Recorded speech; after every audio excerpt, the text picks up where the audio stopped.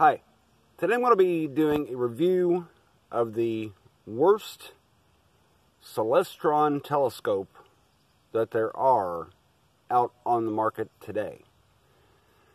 Now, I'm really disappointed to have to give this kind of a review because Celestron is a great telescope making company. However, this telescope sucks. It is part of a telescope binocular microscope kit, and I haven't tested the binoculars or the microscope yet, and I just started out testing the telescope part of it.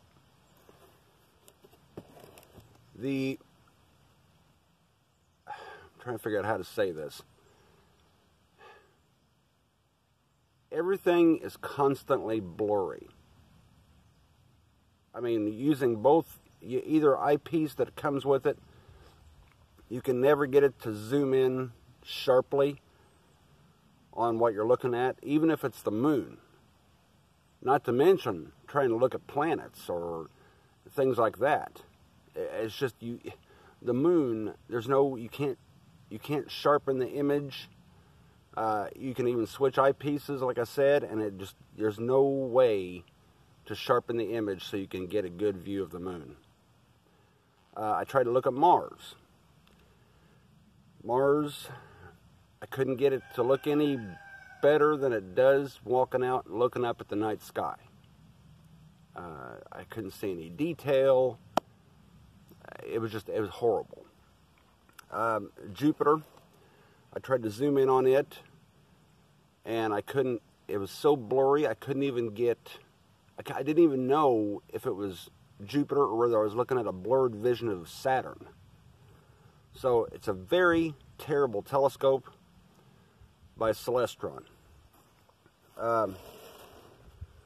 The specs, however, for the telescope, it's a 50 millimeter aperture refractor telescope. The focal length is 600 millimeters. The focal ratio is f12. The two eyepieces that comes with it are one 5 millimeter eyepiece, 120 magnification, and the second eyepiece is a 10 millimeter eyepiece with 60 magnification, and it has a finder scope of 2x20.